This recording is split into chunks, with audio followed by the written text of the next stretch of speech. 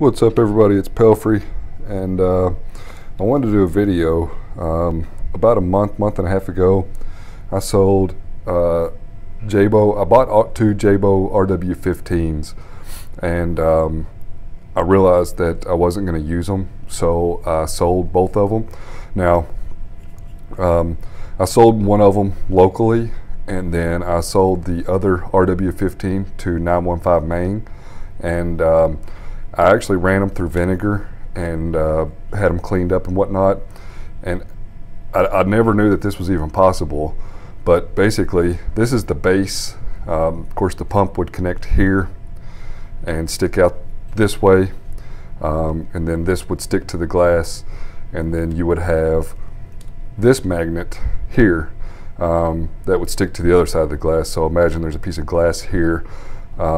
Basically what ended up happening was, and I didn't even know that this was possible, but the magnets got switched, so no matter how hard I try to push these together, the polarity is reversed, and they're pulling against each other. There's no way for me to, I'm exerting as much force as I possibly can to get them there. But if you flip the magnet over, of course, it sticks. So basically what I ended up doing was 915 Main sent me a magnet back. It got lost in the mail.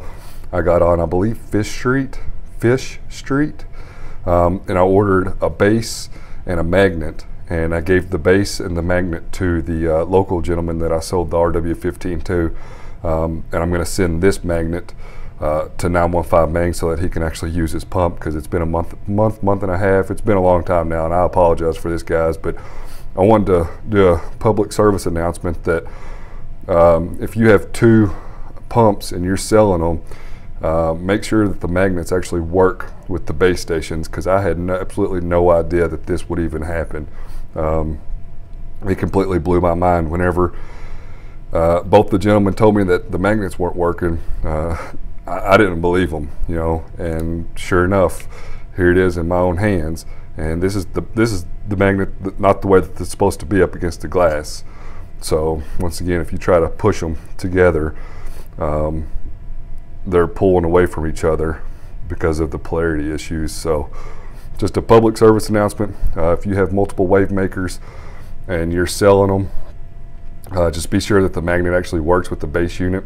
I apologize again. I wish this never would have happened, but hopefully I could make it right, and hopefully everything's going to work out the way that it's intended to work out. So on a side note, I called about the tank that I ordered yesterday, and it has reached St. Louis on Tuesday of this week.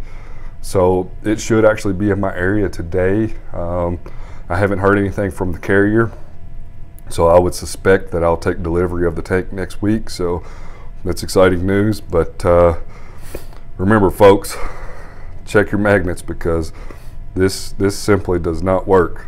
But just want to get a word out there, and hopefully somebody can learn from my mistakes here.